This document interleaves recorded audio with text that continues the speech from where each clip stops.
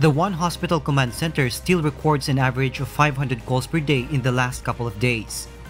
Majority of the calls needs to get admitted in hospitals as they fall under severe and critical cases. The Philippine General Hospital, one of the country's largest COVID-19 referral center, is now operating in full capacity, which exceeds its 300-bed capacity for COVID-19 patients. PGH spokesperson Dr. Jonas Del Rosario said the hospital has at least 100 COVID-19 patients lined up waiting to get admitted. Furthermore, patients in provincial hospitals are often admitted in neighboring regions due to lack of facilities and medical equipment.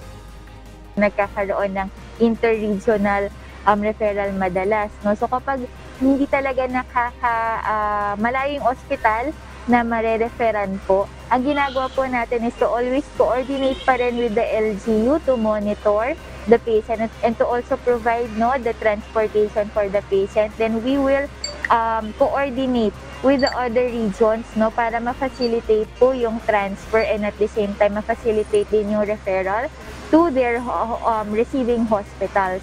Dr. Marilyn Padlan of the One Hospital Command said that regions under full capacity needs additional healthcare workers including medical supplies and equipments. Depende po yan sa kaso po ng pasyente, sa location ng patient at sa vacancy din po ng hospitals, no? Kasi ang hospital bed naman po ay hindi lang naman literal na kama, it includes also the manpower. And it also includes, no, the supplies, the medicine, the O2 supply po, no. Ibang bureau po, no, yung nag-handle ng mga needs ng hospital.